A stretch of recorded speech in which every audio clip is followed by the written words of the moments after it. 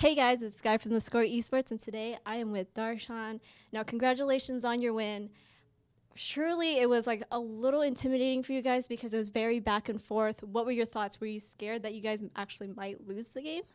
Honestly, like playing the whole game, like once the game started, it really felt like we were in control the whole time. They were kind of scared.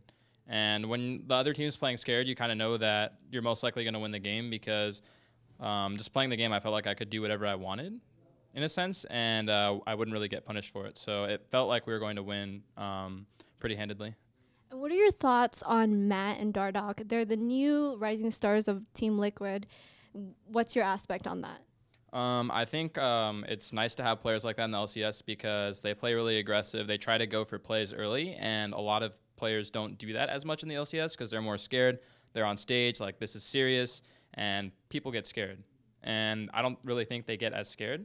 And Dardoch's going for aggressive plays, Matt's going for aggressive plays, and they're working together, and that's great to see. So I think they're going to be really strong towards the end of the season.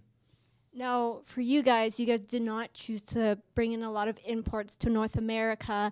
I mean, a lot of people were kind of there's a lot of critics for that. They were saying that, you guys might be the middle tier team, but you guys had a great start. What kind of words could you say to those people?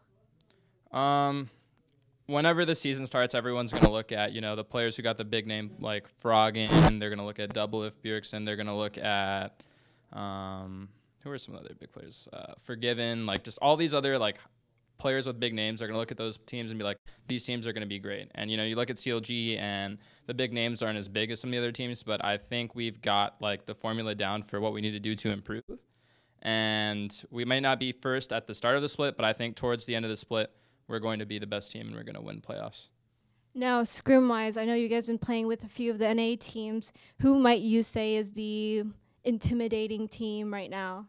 I think TSM's been playing a lot better, which is good. And Immortals is probably those two teams are playing at around the same level. I think Immortals is a little bit better because I think they've got a really good grasp on the game, whereas TSM's still working on stuff. But I think those are the two top contenders, and it's great to have those strong teams because you can just learn and play them. Now, you guys got to play, what I've heard is that you guys got to play patch 6.1 a week before it came out. What are your thoughts on the patch? Are you dissatisfied or satisfied with anything in there?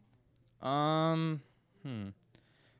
think so far, so good. I think Graves might be a little strong right now. I think Fiora is still a little strong. There's some champions that are really strong right now, and Tom Kench is ridiculous. But besides that, I think there's nothing too bad. I kind of like the direction the game's taking. Like, games are faster, in my opinion. Not that much faster, but they're a little bit faster. And I feel like a lot more champions can be played. So that's always great. Now, team-wise, what do you personally think is the most important thing that teams should value? Communication, etc. I think the number one thing teams can value, or like any individuals can value, is like the ability to just push yourself as hard as you can and strive to improve, because a lot of people, when you start losing, you're not doing well, that's when they give up. But I think the best teams are the teams that every single time they lose, every single time they're playing bad, they push themselves, they pick themselves back up, and they try as hard as they can to improve. And like that's where like champions are born. That's where like the best players are born. You don't like Faker isn't amazing because he's just been that good. He wasn't gifted like to be that amazing. He plays the game probably more than almost anyone.